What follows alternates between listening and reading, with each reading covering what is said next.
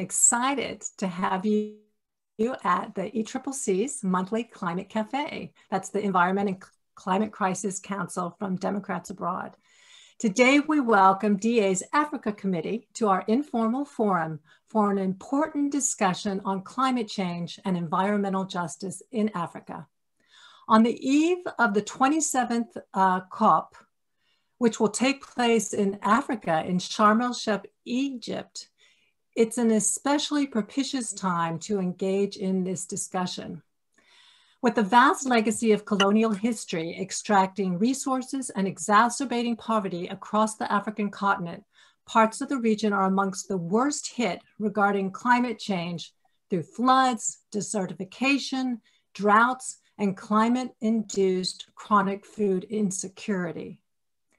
As you all likely know, Africa is one of the lowest contributors to the greenhouse gas emissions causing climate change. Yet key development sectors have already experienced widespread loss and damage due to human-induced climate change, including biodiversity loss, water shortages, reduced food production, loss of lives, and reduced economic growth. Nonetheless, across the continent, great promise has emerged in investments in renewable energy, from the vast solar farms of Morocco to laudable green hydrogen projects in Namibia. South Africa, in fact, just announced this week approval of an $8.5 billion investment package to accelerate the country's transition away from coal and towards clean energy. We are really privileged to bring you two fascinating speakers today, Carrie Dickinson and Mel Foote, to educate us on climate change and environmental justice realities on the ground in Africa. We will hold the questions until both of our guests have spoken. I will introduce our first speaker, Mr. Dickerson, and the chair of the Africa Committee, Elizabeth Myers, will introduce the esteemed Mel Foote. So I am honored to introduce Carrie Dickinson as our first speaker today. Mr. Dickinson is based in South Africa and has spent most of his professional career supporting international development organizations addressing development challenges by advancing their resource mobilization, project management, and institutional development initiatives. In his most recent endeavors, he has been facilitating trainings and consulting for public and multilateral organizations as an independent resource mobilization consultant in over 15 countries in the Caribbean, in Central Asia, East and Southern Africa, Europe, and North America. Thank you so much for being with us today, Carrie. Take it away. Hello.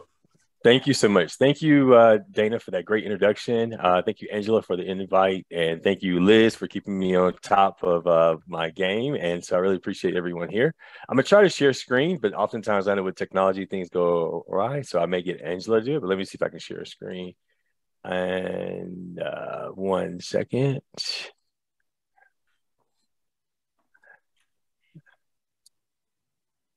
Can you see? Yes, we can see that. Okay. Thank you. I just got a few slides. I'm going to try to speak fast so I can want to make sure I get the esteemed Mel Foote, someone I actually look up to. So going with the first slide, the first two recommendations, as we know why we're here, is oftentimes they're doing right by Africa with climate change and environmental justice. But the number one thing that we have to do is a reminder, I know I'm speaking to the choir, is what's at stake is vote. Whether it be us or our family or whoever, it's just vote. I want to re-emphasize that. We can have all these discussions and infomercials and probably what I just said. Dana probably took some of my bullets. You can get some from the YouTube. But if we don't take action, all of this is null and void. And number two is engage in strengthening democracy for all. And that's going to come up throughout my discussion. Democracy is more than just voting. Just more than just the electoral system. And obviously we're doing this here, but just want to continue to encourage and remind. So just want to make sure those are my just main two recommendations, vote and engage of everything I want to say. Secondly, as Dana mentioned, the COP27 and Egypt, so two big events are coming up. Obviously, what they call the Conference of Parties, and then also our midterm elections. And so this talk right now is very, very timely. Going to the presentation, we have what's called the new normal of global climate change.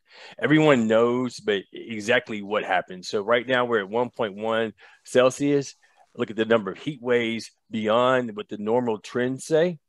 In a couple 6 to 11 years, we're on trend to hit 4.1, more heat waves, 2 times more drought, extreme precipitation. So under this new normal, scientists have come out and said this is what's going to happen. The UN humanitarian appeals have linked to extreme weather have increased 800% in the last 20 years. Imagine 800% in just the last 20 years for the number of appeals. But the one thing that we learned, and I'm gonna go to the next slide, is there's an old meme that always says, everyone is in the same storm, but we're not in the same ship. Repeat once again, everyone's in the same storm, but not in the same ship. And different countries, different vulnerable groups, we've learned so much from the COVID lesson. Just go back, just rehash on COVID, and I got that as one of my 8 global overlapping crises that's going on. There's probably like 200 to be very honest. There's probably a lot more, but these are some that are noteworthy. Obviously, debt distress. We know obviously the U.S. has the power to print its own money. The dollar is the foundation of the global economic system. But debt distress, East and Southern African countries, obviously with new lenders, with China, African countries now able to access private funding. The number of countries in debt distress has gone up significantly with a larger portion of private funding. What that means is the higher interest rate. We're going to talk about country. I'm a little bit even more familiar with Barbados because I just finished that consultancy.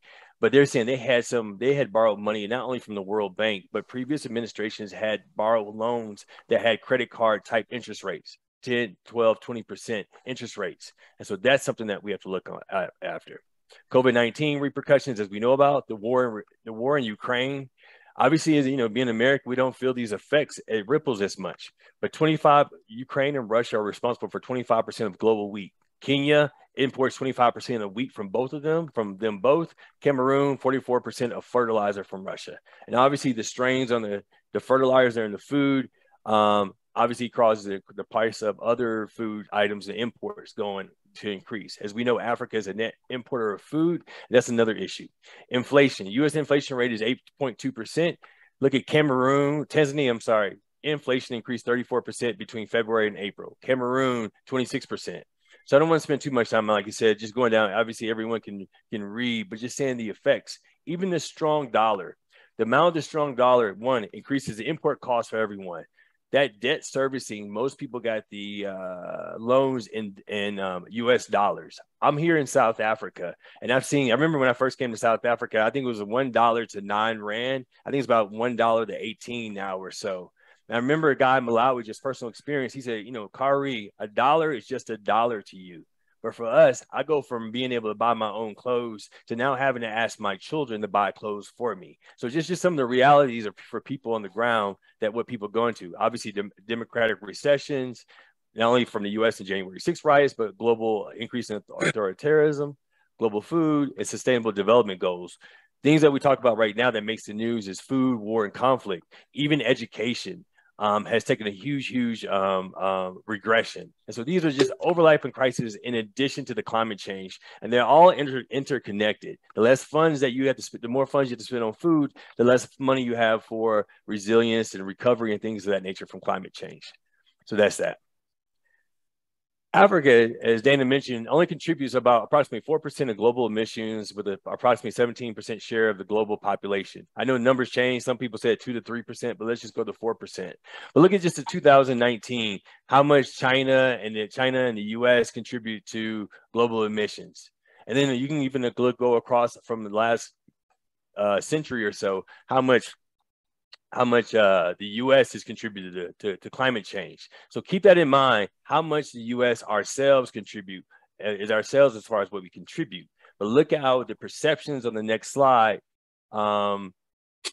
make you question the our fellow citizens' expectations. If you look at this, Gallup did a poll. I think there was this 2019, if I'm not mistaken, 2021 actually. Sorry, March 1st through March 15th, 2021. Look at that. 6 in 10 adults in America think that global warming is already having an effect. 43% worry a great deal. But look at the gap between Democrats and Republicans. The gap in Republicans already, global warming already happening, only 29%. Democrats, 82%. This reemphasizes our role of getting that vote out, that the amount of contribution the U.S. has done over that period of time, and yet we still have people, a large percentage of Americans not believing that global warming is having an effect. So it's just pretty interesting to see the different demographics of seeing who believes it's already begun and not. Very, very wide. Same thing, going back to saying, another very interesting slide is look how the different perceptions over a period of time believe global warming will pose a serious threat in our lifetime. And so look at 1987 or 2011 or 2007, that you would think with the spread of the internet that people would become more educated and understand that global warming is having an effect. But due to politics, the number is going from, for the Republicans, I think from 29 down to 11%. And so that's just a shame of seeing how the Republican Party has changed so much.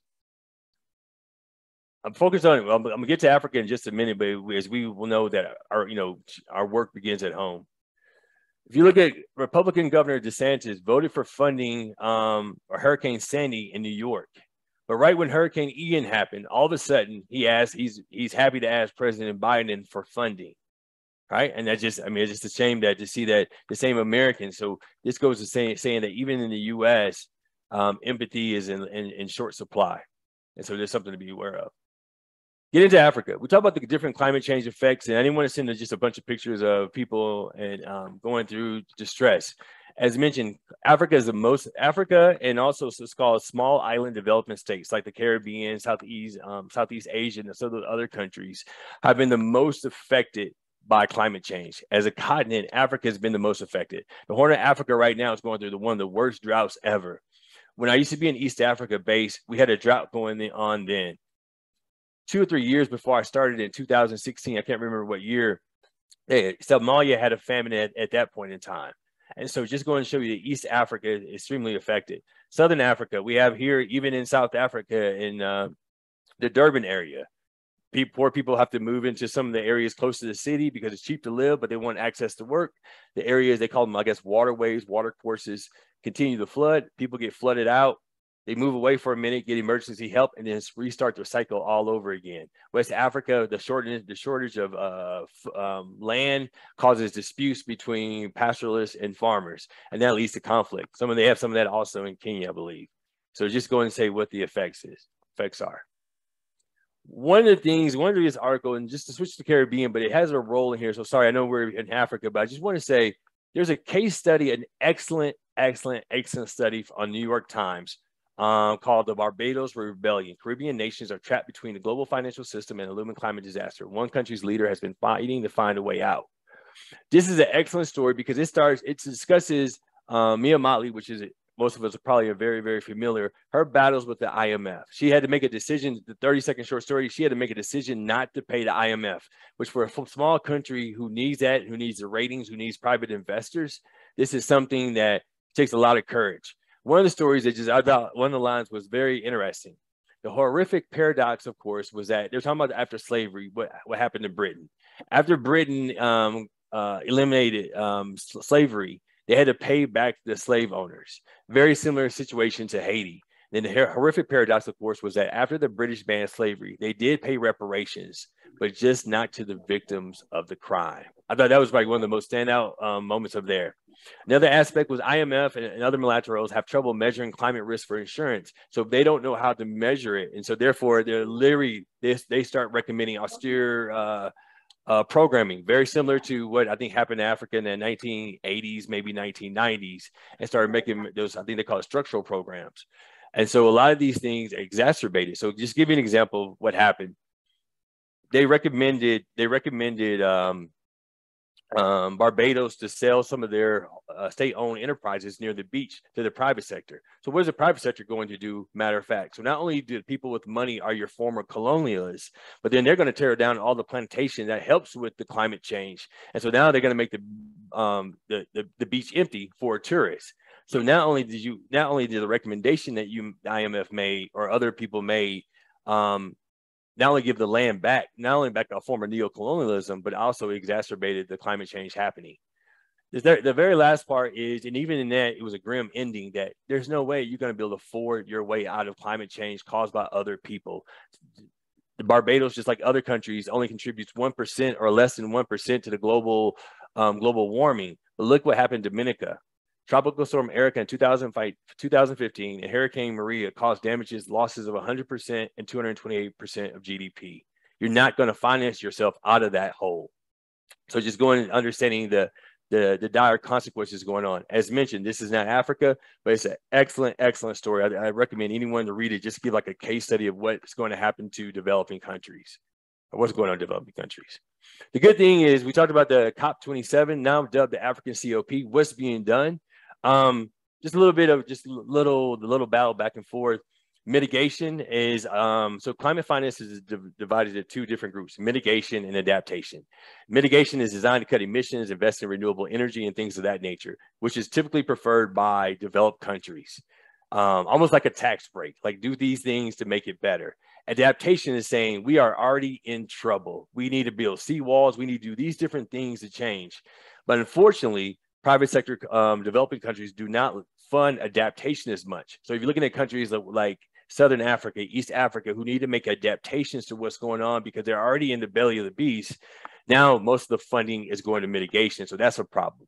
The next one is another conflict that's coming up. And I'm impressed by these countries that they got together before and said, we're going to continue to bring these issues up. Another one called loss and damage. Angela, please keep me on time. I'm trying to talk fast with my Southern English as much as possible. So if I'm going too slow, please, you're too long, please let me know. You're going really fast, so you're good. I'm good. Okay. Loss and damage. Loss and damage, some people even called it reparations in a sense for climate change. Basically saying as countries go through different damages because of the weather, that they're going to get compensated. There's a fund available for them to use. Developed countries do not like that because compensation oftentimes has a term of you're legally held liable. And so that's one of the things that's still a battle that's going to be brought up. So these African countries have come up with a Pan-African response that we're going to push for these things. But I just want you to understand that it's not just everybody coming to a good idea and coming to agreement. There's pushback and people don't want to be held liable. Developing countries, as you mentioned, they have a lens of injustice and harm from the past, associated responsibilities and liabilities are ongoing. Higher income companies want to frame the issue narrowly around climate-related risk without saying, I'm going to take on some of the historical aspects or the current aspects of our contributions to climate change. And so that's that. So just wanted you to understand that it's not an easy way to go.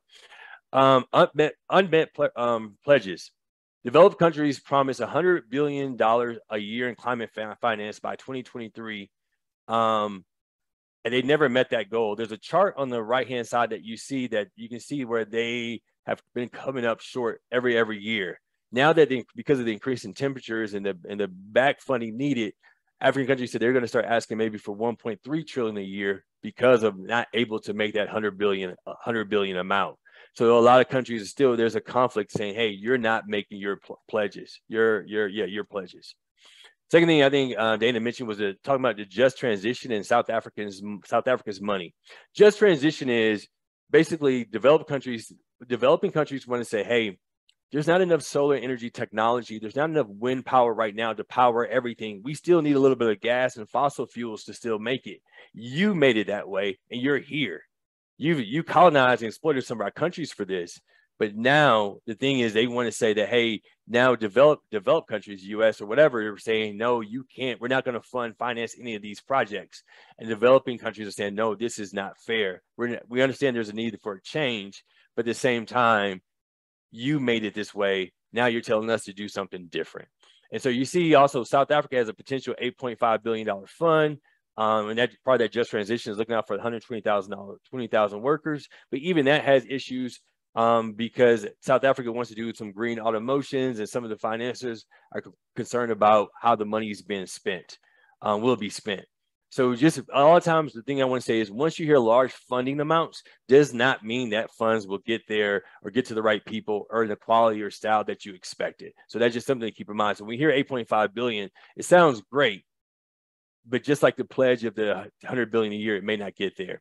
And also there's a pledges to end international finance of fossil fuels as mentioned, but the UK and US after the war in Ukraine and the need for Russia to cut off the gas lines, some countries have backtracked on that claim. So just that. So that's one thing. What is the U.S.'s role in addressing climate change? As Dana mentioned, there's so many different programs. Anyone caught up that? And I know I had too many slides already. So just wanted you guys to get everyone to get an idea of the size of the U.S. Its contribution to ODA. U.S. is one of the largest, the largest contributor to aid funding. We're the largest as far as I guess we call aggregate the total amounts, but as far as percentage, we still have a long ways to go. I think we're like 0.15% or even less. So I think one time someone asked 0.015 or something like that. Someone asked one time some Americans how much they thought they gave to aid, and a lot of Americans said maybe 25% of our taxes go to somewhere else, but only America, a very, very small point.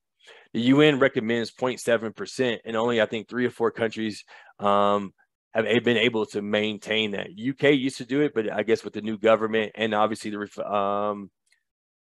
repercussions from Brexit, they had to pull back. And so just give you an idea. You see up there, United States PEPFAR or the Prepare aims to provide $3 billion in that adaptation finance, what developing countries are wanting to do. But obviously it needs Congress approval. And so depending on the midterms, it depends on how much, if that's going to be possible or not. And so the last thing is, I just don't want to take a long time. I know I can't wait to hear Mel. And just one thing, as I said before, number 1, vote. And number 2, engage. And so thank you guys so much. Thanks everyone so much. Sorry. Thanks everyone. Thank you so much, Carrie. What a fantastic presentation. I'm trying to talk fast. I'm sorry if I talk too fast. Fantastic presentation. Really wonderful. I'm going to ask everyone to hold their questions. I'm sure we all have a lot of questions, and I'd like to hand it over to Elizabeth now to introduce Mr. Mel Foote for us, our next speaker, and then we can all ask questions together. Thank you so much, Carrie. Thank you, Dana. Yes, fantastic detail, Carrie. Great information. I want to, before I introduce Mel, well, I'm Elizabeth Myers, the chair of the Democrats Abroad Africa Committee, which is one of the newest committees in Democrats Abroad, established this year in January. And it's a recognition of the growing strategic, political, economic, and social significance of Africa to the US. Of course, there are deep historical ties to Africa among people of African descent in the US, and there are thousands of American citizens living on the continent, many of whom, oops, I just lost my, there we go, technical issues, many of whom have come back to their roots here. And we know that the overseas vote helped President Biden win in several key battleground states in 2020, and a significant but likely underestimated portion of that voting bloc is in Africa. And those who live here are feeling the effects of climate change every day. As Kari said, we're in the same storm, but not in the same boat. And here in Morocco, we're experiencing the worst drought in 40 years, with record temperatures soaring into the upper 40s this summer.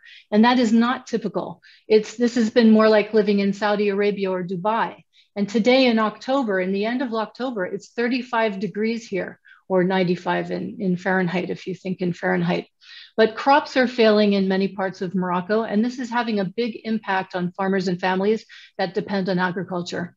And just one example that actually, I grow olive trees on my small farm outside of Marrakesh, and olives have been hit really hard this year. So we know that olive oil is going to be more scarce and more expensive, and the economic impact is going to be drastic because Morocco was the 5th largest exporter of olive oil in 2015. And as of 2022, it's not even in the top 10.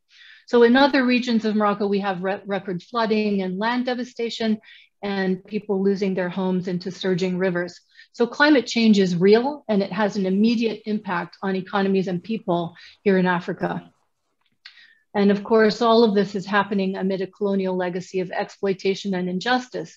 And Africa is suffering the most from a problem it did the least to cause. So having said all that, the DA Africa Committee is really pleased to host this Climate Cafe, co-host this Climate Cafe to talk about these issues and also some of the specific innovations and efforts African countries are adopting and adapting to meet these challenges. So without further ado, I want to introduce Melvin Foote, who's the founder and CEO of the Constituency for Africa, which is a 25-year-old network of organizations, groups, and individuals committed to the progress and empowerment of Africa and African people worldwide. CFA's mission is to build public and private support for Africa and also help shape US policy towards Africa. So for more than 40 years, Mel has traveled and worked extensively in more than 35 African countries. He served as a Peace Corps volunteer and teacher in Eritrea and Ethiopia, and he's participated in numerous high-level missions to Africa. He's also the founder of the African American Unity Caucus, which is a broad-based coalition to promote Pan-African cooperation and link diaspora leaders with the African Union. He's a consultant to the World Bank, and he advises the African Union's ambassador to the United States. One thing in Mel's background I think is particularly impressive is that in 2010, he conceived the idea for President Barack Obama's Young African Leaders Initiative. So he's also the recipient of numerous awards and recognitions, including from the government of Senegal and the Congressional Black Caucus. And I was privileged to be present in 2018 when the former ambassador of the African Union to the US, the Honorable Arikana Chombo-Equal, presented Mel a Legacy of Leadership Award. Recently, the CFA submitted a position paper to the Biden administration recommending, among other things, significant investment in energy infrastructure in Africa. And so I look forward to hearing some more about that. And let me turn it over to Mel. Take it away, Mel. Great, great. First, I want to thank the ECCC. You're doing fantastic work, and I'm amazed. I mean, my world, I don't know everything, but I'm involved in just about everything. I want to say, Carrie and I go back many years. We said, oh, we know each other. I want to say that your presentation was just absolutely superb. I learned a great deal, with the data that you presented. And I think it's very much on target. So I like to, you're supposed to come to these meetings being an expert or something. But in this case, I think I was a student. And I'm going to look forward to, rereading and sharing the video for people who also, need to hear this message. Let me say, the main message of Constituency for Africa is don't agonize, organize. Don't just get mad, do something about it. And if you take that purview, I got that from my mother. My mother always told me, don't just get mad, because I always complaining about what somebody did. She said, don't just get mad, get organized and do something. And so I want to throw that one out there. I have been working on Africa my whole career. I started out, like I said, as a Peace Corps volunteer in Ethiopia and Eritrea back in 1973. And I've been working on Africa ever since. CFA is actually now more than, I need to change my bio. We're like 33 years old now, and it's a small organization with a big footprint. The CFA has impacted numerous policies on Africa, both Democrat and Republican.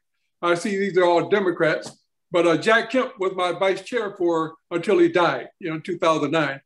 So CFA always saw itself as a bipartisan organization, and we saw ourselves as anybody who want to work on Africa, we'll work with you.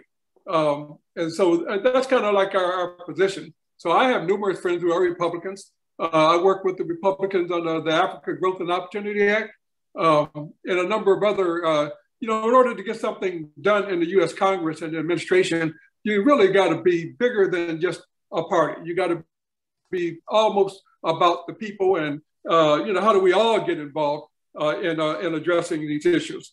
I want to say that, CFA has been very much involved in the policy. We don't get the credit that maybe other people want to take, because for us, it's not so much what we do. It's not so much that we actually change things. It's more important that it get changed, And Young African Leaders Initiative, for instance, President Obama came to power in 2008. The economy was in a dire position, free fall, and so he sent an assistant to me and said, well, what do you think I can do for the first year without, what can I do the first year without costing a lot of money, because we don't have a lot of money. And Obama followed George W. Bush and another Republican. And George W. Bush happened to have been the most effective president we've ever had on Africa. And if you ever talk to him about Africa, he probably couldn't even find Africa on a map, but his instincts were really good. And he put together a very good Africa policy team led by Jedi Frazier. Colin Powell, of course, was Secretary of State. And, and so we worked with them. And we were pushing then on HIV/AIDS legislation. And at the time, people were dying from AIDS, and we didn't know how deep it was going to go. And we were trying to push Bush. Ron Dillon, the former congressman from California, was my chair then. And we were trying to push Bush to, commit $3 billion for a global response to HIV/AIDS. He goes before the microphone at the State of the Union and said, $15 billion for HIV/AIDS in Africa. And I have to say that we fell back. So my point is, they're good on both sides, and you got to find the nexus between that. So when Obama came to power, and basically they said, "Welcome to the White House, Mr. Black Man." And the banks had crashed, General Motors about to crash, Lehman Brothers had crashed, and welcome to the White House. And so Obama just said, put together some thoughts. They asked me to do what did I think could be done in that first year. So I said, one, don't spend your time on these old guys, Mugabe, Biya, and Bashir. Spend your time with the young ones coming up, the next generation. And they loved it. And that became the framework for the Young African Leaders Initiative, which I think is probably the most effective program in U.S. history. It is going to transform Africa. You're going to find out that some of the heads of state in Africa would be Yali alumni.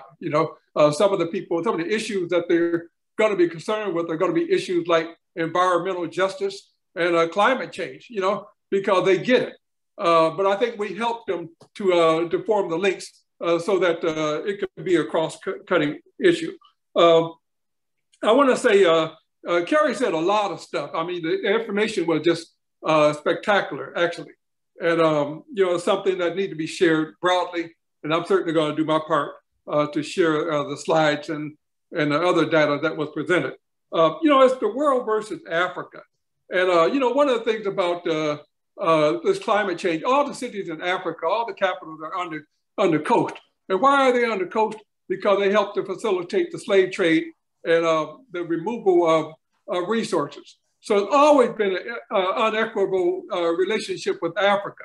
They divided this continent up and made it 50-something countries. Some of these countries are not as big as New York, and yet they call themselves a country. They need an army, they need a U.S. embassy, they need the protocols, they need the car, they need all kinds of things because they call themselves a country.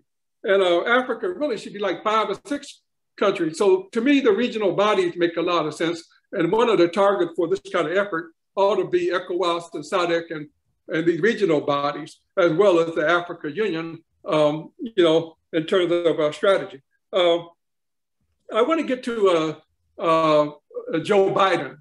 I was asked early on, this was 2 years ago, why don't you provide some recommendations? Now, CFA is focused on Africa and the diaspora. We spend a lot of our time trying to bridge the gap.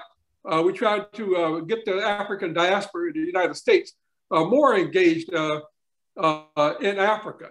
And the biggest problem in America right now with all of this stuff is that most Americans are uneducated, undereducated, or miseducated about Africa, period. So when you start talking about a major moonshot to address climate change, You go out to Nebraska or you go to Wisconsin or you go some other parts of the country, they don't even understand why you even mad about it. Why are you trying to do anything about it? And so what CFA really tries to do, we recognize the power here, and we try to make sure that the U.S. Congress, the administration, have the knowledge and the information that they need to make wise decisions about this stuff.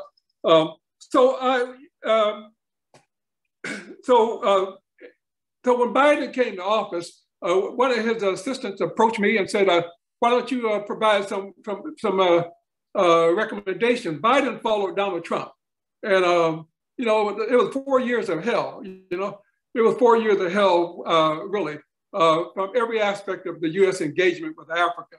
So Biden walks into office and wants to change, wants to change some of this. And so one of it was the approach. They asked us to provide recommendations. So we pulled together experts from the diaspora in several different areas: trade, healthcare, environment, and others. And we pulled them together and did a couple roundtables with them. And then we hosted a roundtable with the director for Africa for Kamala Harris. And, we had about 40 people online to do this. And we laid out a strategy for the Biden administration. It was an aggressive strategy. It was heavily focused around diaspora engagement. What do we think was important? And I think they were quite impressed with it. So I think the policy paper, Elizabeth, you have it. I don't have a problem if you want to post it or share it. That's fine. We encourage you to read it. Great. But what Thank you. More, we got the White House ear on this here, and they were talking about the new policies going to be formulated. They were thinking it was going to happen a year ago, so they pushed us to do this as early as possible. So we did it in September 2 years ago, right after Biden came to power, and then we went through several different people in the administration: Molly Fee, who was the Assistant Secretary for Africa; Dana Banks, who was then the National Security Advisor for Africa. We had sessions with different people in the policy, and then we shared it widely with the State Department. We shared it widely with the U.S. Congress because you got to make sure these members of Congress and their staffs are up to date on this stuff. You're thinking that they're on top of it, but you would be surprised how limited some of these members are when it comes to these issues. So when you want to influence members of Congress, one, you should make them understand in a certain kind of way that one of the things at stake here is popularity, elections. This is a popular issue, and you should be a leader on this here. And you give them the right talking points and the right background information, you would be surprised at what some of these members know now or are saying now, who back then were not concerned about some of these issues. And so I'm just throwing that out to you as a recommendation. In the policy paper that we're aiming for this U.S.-Africa summit, which is going to take place December the 13th through the 15th here in Washington. They're expecting 40 to 45 African heads of state to come to Washington to talk about U.S. engagement in Africa and what we have to offer. Now, again, this follows the Donald Trump administration, where there was no engagement. There were no, he famously called these African countries S-hole countries. And I tell you, all across Africa, they never forgot that. And so Africans stopped even coming to the U.S. for trade. To get a visa in the U.S. was impossible. And so they turned and went to Abu Dhabi and went to Dubai and went to Turkey and went to other places, forget about the unit. So when Biden came to power, he met an African political environment that was not positive about U.S. engagement. And so this past 2 years, they've been working very hard, and I think they've done an excellent job to rebuild the relationship between the U.S. And Africa. On the trade policy, we emphasize diaspora trade. While you got Boeing and Coca-Cola and Microsoft and all these big companies involved, it's much more than that. If we really want to impact people, telemedicine would be a thing on healthcare. We recommended that they help build pharmaceuticals in Africa, pharmaceutical company in Africa. We should be supporting them and finding technical support and financial support so that when there's another COVID pandemic or whatever, Africans are in a better position to respond. We ought to use technology to our advantage. We're having this Zoom call today, and it's a very impressive audience. It's a very impressive group that you pull together, but it's on Zoom. We're going to have this meeting and Zoom, boom. We're off doing our other things. So using technology we told the Biden people Americans are uneducated about Africa. So we're expecting them to do town meetings, seminars, workshops around the United States. We can take ambassadors out there and other experts around these issues. And we did that for AGOA. We went to 30 different cities and held town hall meetings to promote the trade bill. And we went to a place like Little Rock, Arkansas, where Hillary Clinton, who was then Secretary of State, was in Uganda. We were in Little Rock, Arkansas with a town meeting on Africa. And it was absolutely amazing, the interest. And sure enough, when she got back, she was talking about Africa because her constituents were talking about Africa. So I throw that out at you. I want to say also this Ukraine crisis, and Kerry touched on it. Now all of a sudden, Russia has cut off the gas and energy from Russia because of this war. And so, in Europe and whatnot, we're moving into the winter season and they're going to be freezing. And so they're desperately looking to Africa for gas and other energy source. But a lot of the stuff that they're pushing is unsustainable. They're not talking about solar power. They're talking about coal. They're talking about oil and gas. They're talking about the same stuff that's been talked about before. And like I said, Africa produces very little of the greenhouse gases, but yet paying the biggest price. But we all seen the reports around Africa and Mozambique and hurricanes and what have you. I was in Somalia in the early 80s as AfriCare's country director. And I witnessed firsthand the famine and animals dying. And, it's absolutely shocking. The world owes Africa a lot more. It's not just about the United States, it really is the global. We really got to talk about World Bank. We really got to talk about the IMF. We really got to talk about the UN. All of this has got to be modified and changed in order for us to address this climate. I can't say I'm optimistic at this point because we read the newspapers every day, whether it's out in California or it's in Florida or it's in Europe or it's anywhere in the world. We're hearing about these disasters all over the place. But has the world woke up and do anything about it? No. They'll put a bandage on it. Then 6 months later, here we got another one. And so we're desperate to get this climate change agenda on the radar. And I'm ready to work with you and at least give you advice about strategy and ways you might want to go about it. But we think that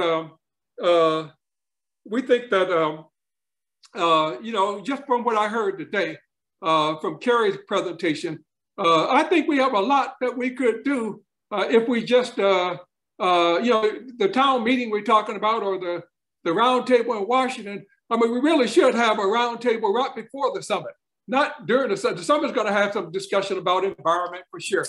But I would say that ECCC should hold a meeting on the 7th or 8th of December around this agenda and invite some members of Congress to address.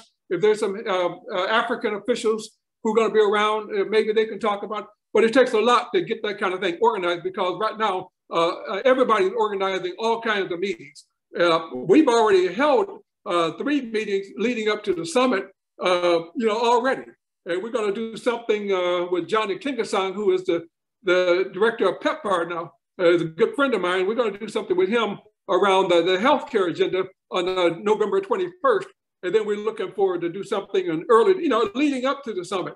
So, if you wait to the summit and try to have the impact, maybe you won't get it. I would say do an op-ed, try to get something in the Washington Post or New York Times. You would be amazed at how they respond to what they see in the media. Then once it's printed, you run it through social media and put it in everybody's hand. So one thing I would recommend that you do is an op-ed leading up to the summit.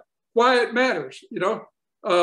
Maybe bring in Al Gore. Bring in Al Gore. He was a big fan of this discussion, as well as John Kerry. Maybe John Kerry is the keynote. That's another way of putting pressure on them that, hey, people are watching this. I got to do more than just talk the talk. I got to walk the walk. So I'm going to leave it there because yeah, I didn't know where I was supposed to go with this. But then when Kerry, I'm glad Kerry spoke first because I think he laid out really the business of climate change that need to be looked at. But for me, it's about, okay, we got all this business down. What are we going to do to change the paradigm? And that's really where I enter to it. So I'm looking forward to the follow-up as opposed to just having this meeting, the cafe. It's a great idea. I mean, I applaud what you're doing. You probably need to open the door and try to reach across the aisle. Now, when you talk about the Republican Party, today the Republican Party is not the same Republican Party of Bob Dole, Jack Kemp, Paul Ryan. You know, that was a whole different animal. And what we got now is heavily lined up with racism, really trying to dominate people of color and that kind of thing. And so when I speak of the Republican Party, I tried to work with Trump. They sent somebody to me and asked me, what could, they knew I gave Obama the Young African Leaders Initiative. They said, what should be the big idea for President Trump? So I told them, I said, I thought about it and came back with a concept of using the technology companies, Microsoft and all that, and Trump needs to take them to Africa to scale up. Another way of getting young people involved is through this technology. They didn't move on it. In fact, they sent Melania to Africa with a safari hat. You know what happened with that. So, for me, you continue to work and you continue to push to try to make something happen. And so anything I can do to assist you, I'm more than ready to help. Thank you very much. Thank you so much, Mr. Foote. What an insightful vision of what's been going on in African politics in the United States. I'm sure we learned a lot from your experience and your talk. It complemented so well the talk that Kerry gave us, and I think you're providing a lot of fodder for questions. I know we have a lot of questions from the audience, so I would like to open it up for either Kerry or Mel. If you want to open your microphone, type * hand up in the chat, or write a question in the chat that we can read out. Please feel free. I know that Diana Powers, who specializes in energy in France, did write a question in the chat. Diana, would you like to unmute and ask Mr. Foote? Sure. Thank you for being here, Mr. Foote.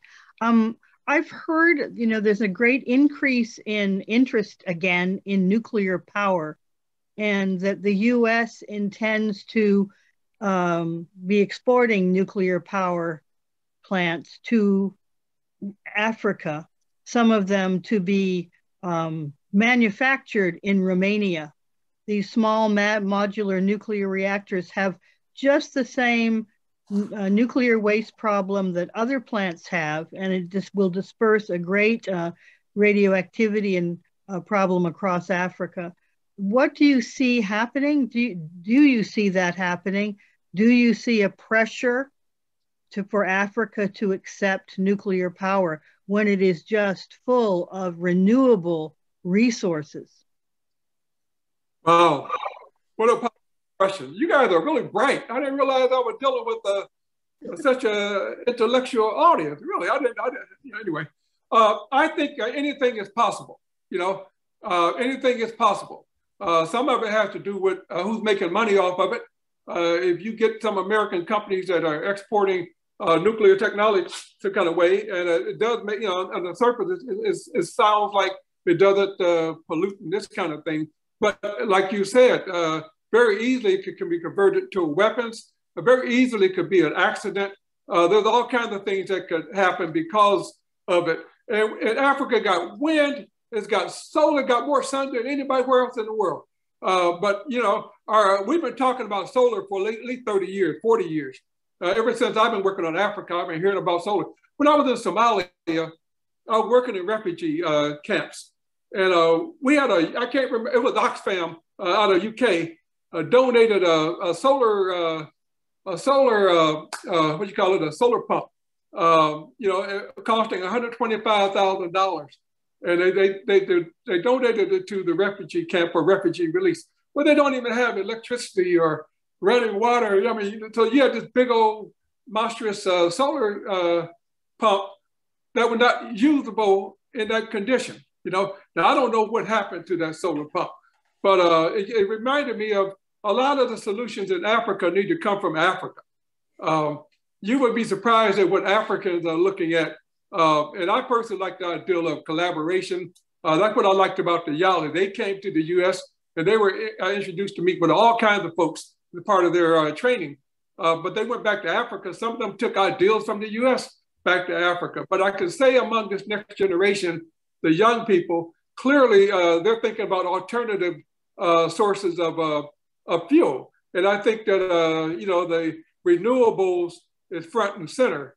Food production, all of that needs to be, but it really needs to be an African-driven situation. Kerry talked about the Prime Minister from Barbados, and I agree. She's my hero. I met her in Dakar earlier this year. No nonsense, but I think the idea she's putting down are, you know, there's a lot of lessons for Africa in this. Do you work with IRENA? Do you work with IRENA, the internet? Yeah.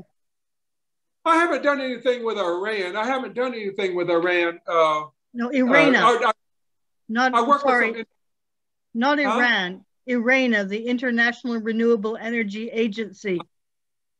Sorry. I've heard about them, but I can't say I've had a lot to do with it. Again, I mean, you know, you only work on what you work on. And this is a new era for me, you know. I'm sitting there saying, well, gee whiz, I'm probably the dumbest one on the call, you know. If you're talking about the energy, I'm in this kind of situation all the time. I work with Harvard University on cancer and non-communicable diseases. And I go up there, the first time I went up there, everybody there got a PhD and this and that and the other, and they read their papers and everybody. But then when I got ready to speak toward the end of the conference, I said, you know, you're talking to yourselves. You know, you guys are all bright, but you know, how does this translate to Congress? If I don't know about it, that means Congress don't know about it. The administration don't know about it, you know? And so, wow. So I've been invited to several of their events simply to talk about how do you go about advocating, you know, for, they want a moonshot to address cancer. You know, how do you advocate? How do you organize? What are some strategies to organize to address it? So I'm not, you know, like I said, I'm just really getting into, this is a whole nother area, you know. I'm getting ready to retire. People don't believe that. I've been doing this for 40 years. I'm gonna still stay engaged, you know, but running an organization and doing all the things you have to do is a bit much. I'd rather be more of a consultant and an advisor going forward. Really, I'm writing my own book about a memoir, so to speak, and also a strategy for the next generation in Africa and next generation here, the young people. I don't want to lecture them, but I want to know let them know where we went to. So I think you ought to spend some time really engaging the next generation, both in the United States, Europe, and in Africa. You know, it'd be very easy, I think, to pull the Yali alumni who came to the U.S. And I must have met 10,000 of them over the years. And I can say Thank you, Mr. Foote. I think there are some other questions. People are waiting to ask some other questions. So we'll get back to that. We have a question from Dash Nesbitt in the audience. Would you like to unmute and ask, or are you in a difficult spot? Would you like me to read your question, Dash? I'm in a bit of a difficult spot. If you'd be able to read that. Well, I think this might be for Kerry. Do you think the blunders of the Trump era has permanently burned bridges with African nations, or is there space to rehabilitate relations? Any idea about future African leadership with regard to Africa? Future Republican leadership. Republican, yes.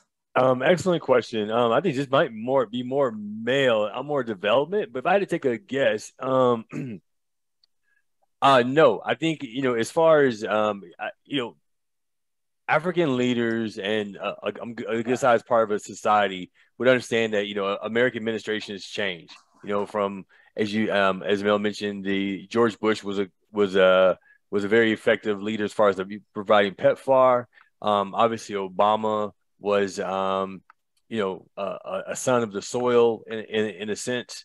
And so I think people understood that Trump, the Trump administration was authoritarian, a bit clownish and things of that nature. And so I do think that there is definitely a place to rehabilitate. The U.S. is such a large donor to African, what they call official development assistance. Now, obviously, China has come along, and they provide what's called like non-concessional or non-contingent, or I think non-concessional or non-contingent funding, where they don't ask many questions. Where oftentimes America and other Western countries often have like what they call strings attached as far as focusing on human rights, accountability, and things of that nature.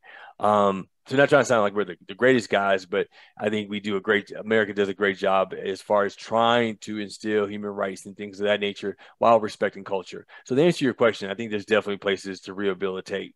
Any idea about future Republican leadership with regard to Africa? Not sure. In the past, as Mel mentioned, foreign aid had been pretty much a very bipartisan funding. But not just recently with the new sort of radical Republican has now, with the DeSantis and I think the governor of Texas and then migrants to New York and other places to more, I guess, what they call blue states, a much more stringent America first sort of mentality.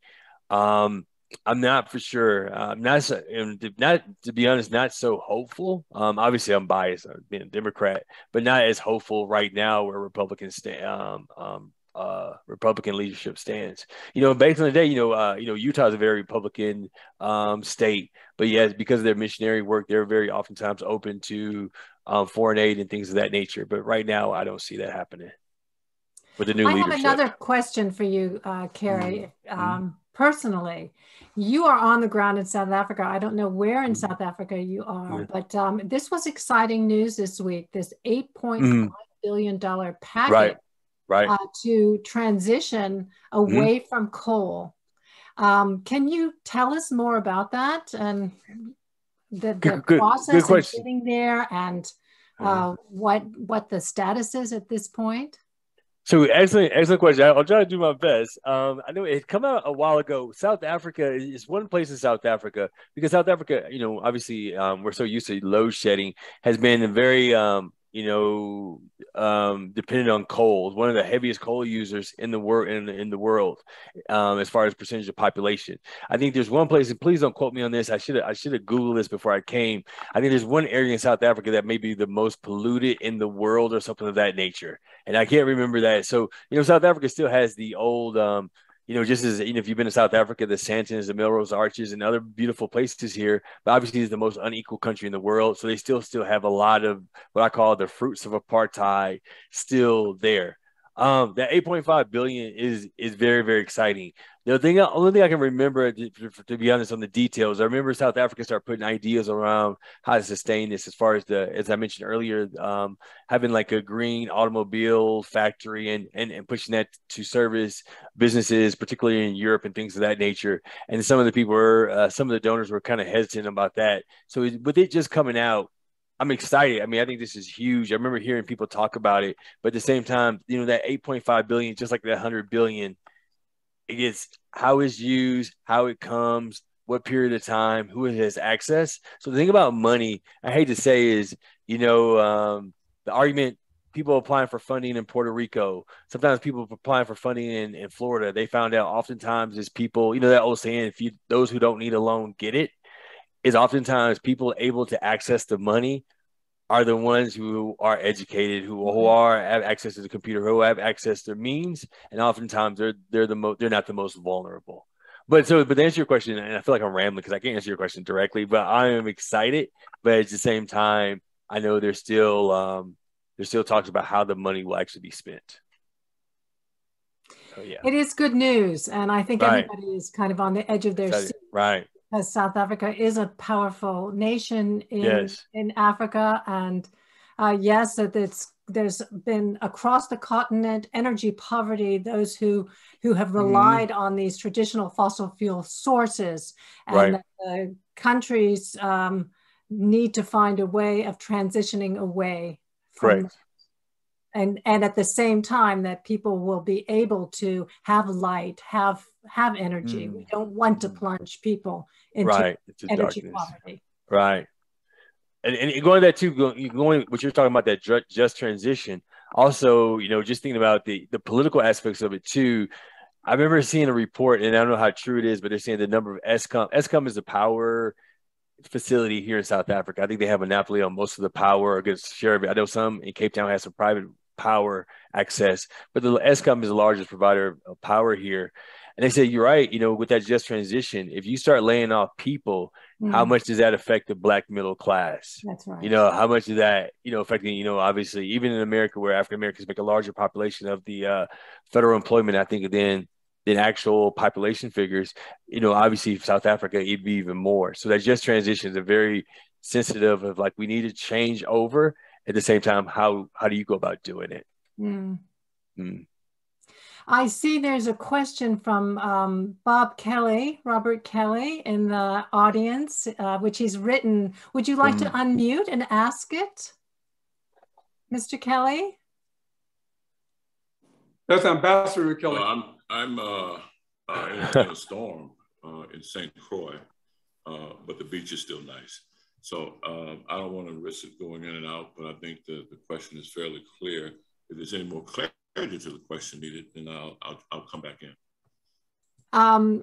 He says, are we directly engaging those who can truly impact policy around the systemic discrimination around climate change that is experienced by Africa? What a great question. Would both of you like to take a crack at it? I'd like to take the first one. And by the way, there's an article in the Washington Post today entitled Climate Warming Methane Emissions Rising Faster Than Ever, study says. And the author is Stephen Mufson, M-U-F-S-O-N. Somebody ought to Google that and put it in. I think you will find it useful. I want to say, I was with President Ramaphosa when he came to Washington last month. I was invited to a reception for him. And so I got a chance to really buttonhole him on some things. I think, we ought to applaud the Biden administration reach to Africa. They are trying their best. I think the summit is a tremendous opportunity. They're trying to take on real issues. They're not going to take on everything. I think it's almost overwhelming, what their ambition is. But I say that they're trying their best, and I try to do everything I can to support them in this regard. We're not talking to a lot of the right people. I can tell you that from the start. We're not talking to women the way we should. The women that want to walk around with the wood on their head, but are we out there trying to caucus around cooking firewood, and they're chopping down trees to do it?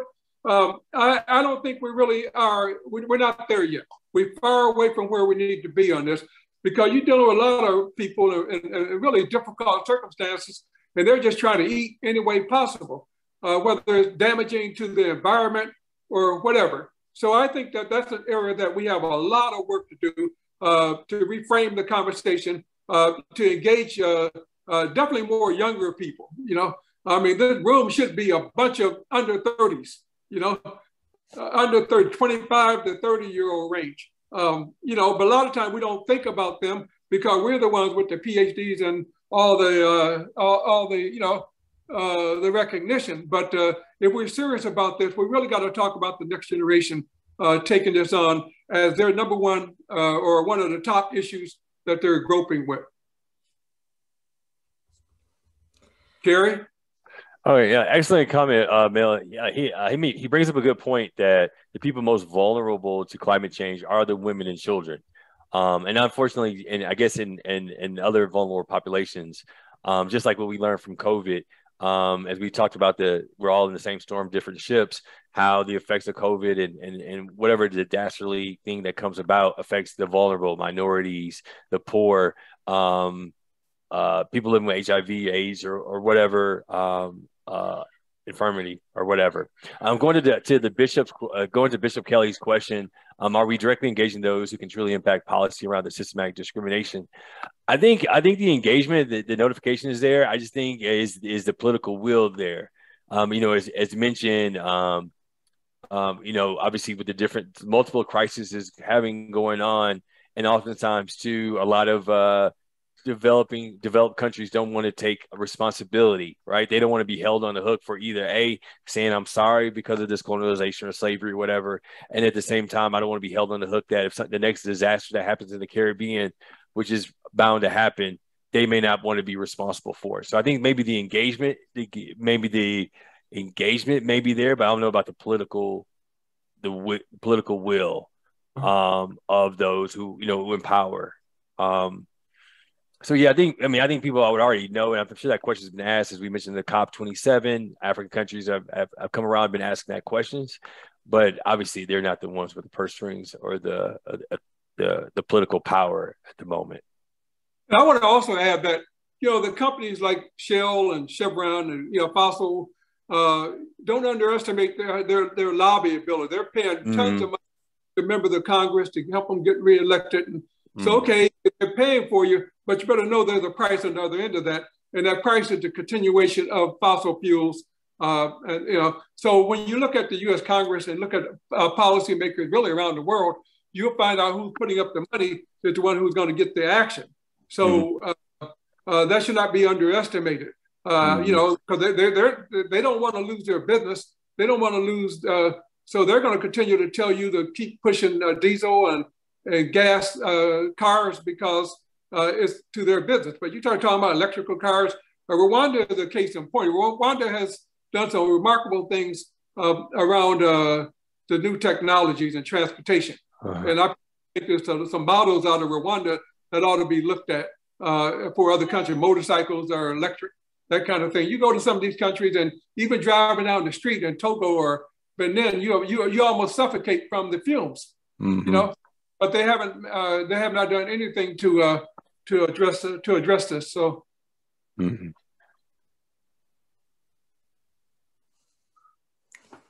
Yeah, that's true. But in different pockets of the continent, there are fantastic innovations which are cleaning up the environment, which are helping the continent transition to renewables. You've got solar farms, drip irrigation, places that normally have had no access to grid energy, suddenly being able to use these technologies that are off of the normal grid. You have green hydrogen plants being developed in Namibia, and the largest, as I mentioned, in Morocco is just stunning. These solar farms. Which are an example for the world, for the United States, of what can be done. Because in many areas of Africa, you're going not from a place where everybody's connected in the grid to places that have never been connected to the grid, able to bypass that with solar energy, with wind turbine energy, and utilize these new technologies that come with it for agriculture. I have one other question, which has been on my mind, and I'm wondering what your perspective is. There are severe droughts, floods in Nigeria, droughts going on in Ethiopia and Chad, severe droughts. And to exacerbate that, the war in Ukraine, which has been supercharged as a fossil-fueled war, they're not getting the grain that they need to relieve these droughts, these effects of climate change. It's one problem compounded on the other. can either of you or both of you provide any insight, any remedy, any reflections on this incredibly pressing situation? I personally think what you're saying is absolutely correct. I'm sure that this is going to be a high-level conversation at the summit along those very lines, which is good. But I think that I would encourage ECCC to get some information out, because most people don't know this stuff. They're not aware of it. And a lot of these, the leaders of these African countries are really looking out for their own money, you know. They want investment.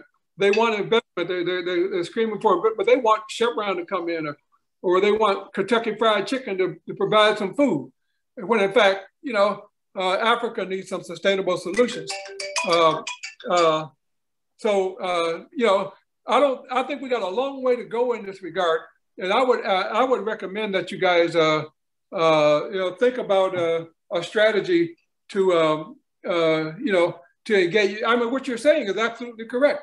And I've seen all kinds of studies and all kinds of projects around Africa that are really very much in the right order, but they're not connected a lot of times. They're not being promoted. When I hear about Nigeria, I recall back in the 80s when Ken Saro-Wiwa, who was head of I met Ken, came to see me in Washington, and then I went to the next week he went home. They hung him, they killed him because he was trying to fight for environmental justice in the region, and you know, and so when you start, and Shell was right behind that, you know, they were saying this guy is messing with our business. You got to do something about him. So they sent the Nigerian military and so forth to take him out. So I don't forget stuff like that, but I do know that a lot of these leaders are not. They're not doing the right thing about the people, you know. You know, they're not talking the talk, they're not walking the walk. I think is a major way forward. That's why the young people are coming up. Some of these coups d'etats you're hearing about in Africa is because of this kind of thing. The young people are looking at it saying, "Oh, these guys are continuing to do what they've been doing," and so the issues that we need to grapple with are not being addressed. I believe. Mr. Kelly, Bob, did you have something you wanted to add? Yes, just very briefly. I got a $4 parking ticket recently in a very nice southern city in the United States. It was for $5. And I forgot to really make that payment promptly. I mean, it was only $5. And so I recently got a notification that the ticket had increased in value to $55. And so they had tacked on to the ticket a $10 charge for violent incidents that affected historically disadvantaged, a children's fund, a cancer fund, and that's how those amounts increase. I think sometimes in the political and perhaps the politics of dialogue is that we also fool ourselves about looking at the real realities. And I think we all recognize, because it's been traditionally proven, that on this subject, unless there's real strength on this subject, larger than the politicians, then Africa is going to end up last again. I believe that perhaps what we really should be talking about is helping leadership in Africa, seeing, for example, that they have the wealth that all of the nations are going to need. And we know that a lot of companies come in and they don't abide by the rules. And yeah, they perhaps are putting money on the table in a corrupt manner. But nevertheless, if we brought those prevalent fines to the table, then we could help monetize the issue so that Africa doesn't have to come to some politician's desk in Washington or some interest group with hat in hand and yet they have the largest amount of resources across the globe. I think we should reverse the dialogue and the approach of the dialogue. Beautifully articulated. Thank you for that. Thank you very much. Carrie, did you have something that you wanted to add to the last? No, just adding on to what Mel and Bishop said. I think there's 90 billion, if I'm not correct, $90 billion worth of annual money that's illicit, that escapes Africa without taxes or appropriate revenue. And so Bishop brings up an excellent point. And then Mel, also regarding, I talked earlier about the different, in which you talked about also the multiple overlapping crises that are happening. Unfortunately, Africa, I think, has the most arable land in the world, but yet they're still a net food importer.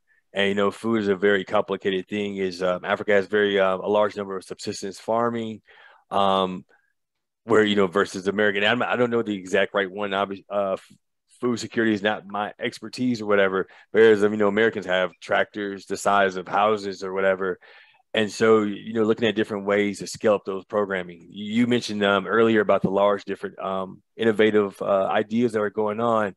Sometimes it's just the trouble of scaling up. Sometimes is a different issue. You'll hear about a program working in a village, but can you make it work in the next 10 villages? Because of the infrastructure is so different, whether it be geographic regions or political aspects, or cultural or historical grievances or whatever, it's very hard to scale up. So I'm not trying to sound I'm not Mr. Doom by any means.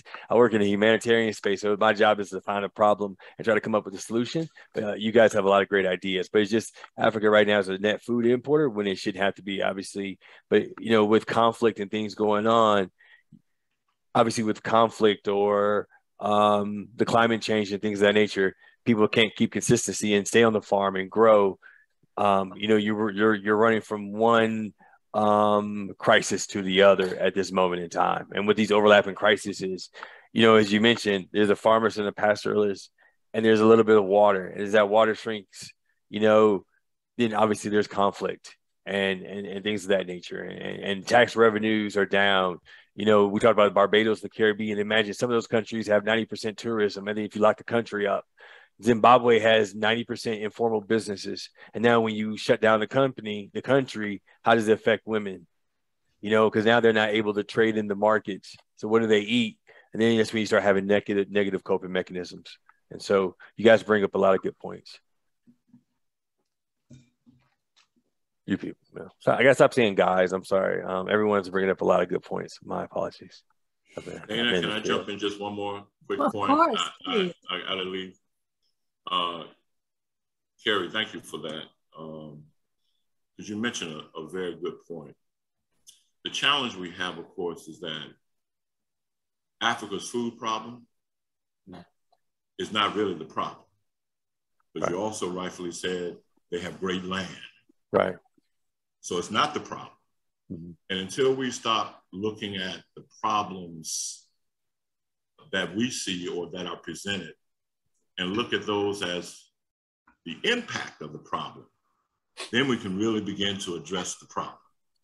But we shouldn't let the problem that are presented about the impact that systemic discrimination towards Africa has had, and now all of a sudden we can't deal with the real issue because we have the problems that issue created. So well stated again, Bishop. Thank you very much. Very well articulated. Another thing that goes back to a colonial legacy, I have to say, and really delivering environmental justice.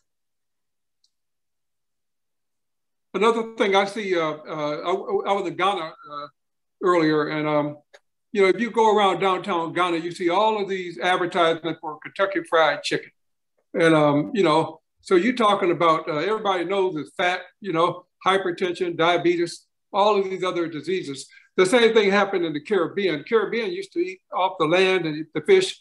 And now the Americans told the Caribbean, don't worry about the food. We're going to bring your food in. we want you to work in the tourist sector. And so you got all these people who are now working in the tourism sector and not growing food that they should grow. And then increasingly African countries are using Africa to grow food, but for markets in Europe or Middle East or Asia, so how is the land being used, the water and all that kind of thing? It's a multi-dimensional problem. It really is. And I wish that the Africa Union was stronger than it is. It's still, the single voice for Africa to speak. One of the things I'm going to look out for during the summit is how is Africa going to relate this problem? What are going to be the top priorities coming from Africa to the top areas that you want to see the United States impact and help out in? And I'm pretty confident it won't be these issues. It won't be, and it should be. So that's where the problem lies. Yeah, thank you so much. We are looking forward. We'll keep our eyes out for the Africa Summit in early December.